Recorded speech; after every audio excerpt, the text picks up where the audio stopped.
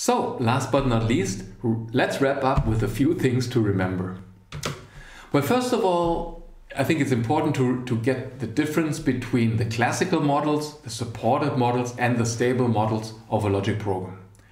Now, the classical models of a logic program can simply be obtained by interpreting the rules in the logic program by implications and, let's say, the comma by a conjunction, right? And then you take the models, the classical models of the set of implications, and there you go. The supported models, well, we actually characterize them through completion formulas, but in fact their salient property is that every atom that is true in a supported model is also supported by a rule whose body is also true in this model. So in a way there is a notion of support, but not strong enough actually to rule out infinite derivation. So supported models do not guarantee that each atom has a finite derivation. And this is actually guaranteed by the stable models of a logic program, which we've already characterized, for instance, with the reduct-based definition. Okay, then actually we tried to characterize these models here, and as mentioned, the completion formulas characterize the supported models, or more or less the models of the completion of a formula are called the supported models, and similarly the stable models are the models of the completion and the loop formulas. And the caveat you've just seen on the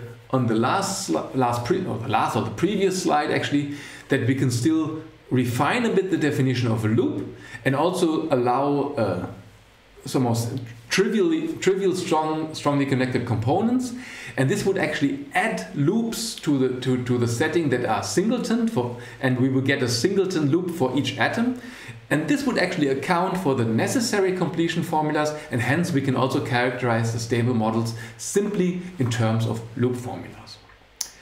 Now the reason why this is not often done is because the loop formulas are actually the source of an exponential blow-up, and having things pulled apart and saying here are the completion formulas and there are only polynomially many ones or linearly many ones in terms of atoms and rules. This is more or less the polynomial part, while the exponential part is where there is an exponential number of non-trivial loops, and then we have to handle them with care. Is actually very important, and that's why they are often kept apart conceptually. As such, as we just more or less saw, right, the concept of external support and loop formulas is quite powerful. Well, as we've seen actually, that they also allow us to capture the necessary completion formulas, for instance.